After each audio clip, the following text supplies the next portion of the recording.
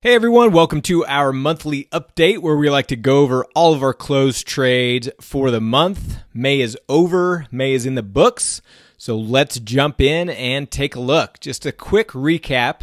Had a total profit of $901 in May, average profit per trade $56.31, which is down quite a bit from our normal average just because of a couple losers that we did take this month.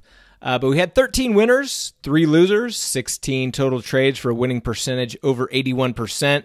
Had a lot of different trading strategies, and we continue to really pound this into the head of our members that you want to diversify not only the symbols you trade, but the strategies you trade, the amount of time in the trade. So this is just one example of how we're able to continue this consistency. Short strangles, iron condors, calendar spreads, short call verticals, short put verticals, long put verticals, long puts, pre-earnings long call, and post-earnings short put verticals. So a lot of different strategies traded. Let's go over to the platform and take a look. Here's our performance page. You can always access this, NavigationTrading.com/performance. By the way, our pro membership has reopened. So if you're interested, just to go to anywhere on our site at Navigation Trading, click on the orange button that says Pro Membership, and you can check us out there. But this is our performance page. So we've been posting here going all the way back to June of 2017. You can click on this to kind of enlarge it a little bit. But this just shows, going back to June of 2017, all of our closed trade profits. And this is updated below. So in 2019, we've closed 57 trades, average profit per trade right at $99 with a winning percentage of 80.7%.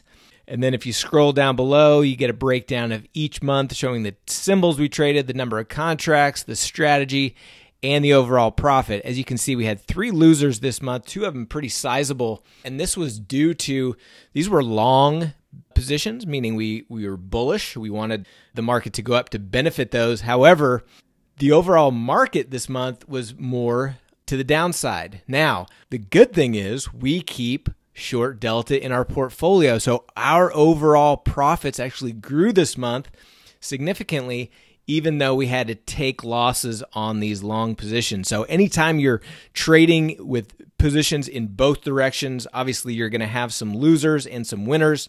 In this case, we went ahead and just cut these loose and took the loss, but still profitable nonetheless. And this is May. You can scroll down and look at our past months as well.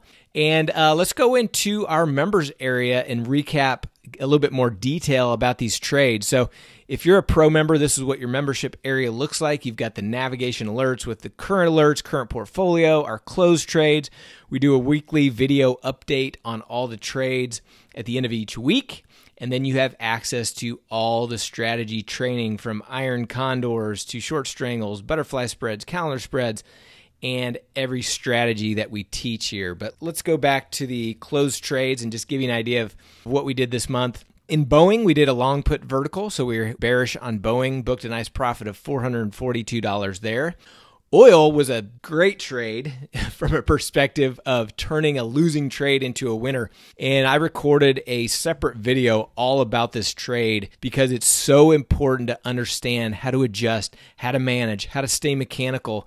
This is a position that we put on starting in October of last year and immediately went significantly against us.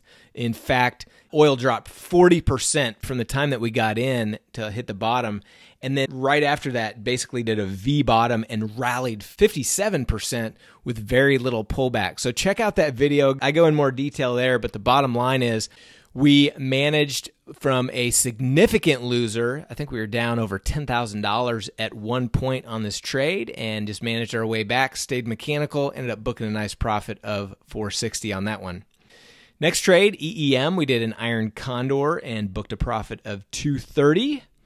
In XRT, we just bought a long put. Sometimes simple is good. Booked a profit of $284, just looking for some downside on XRT, and we got it.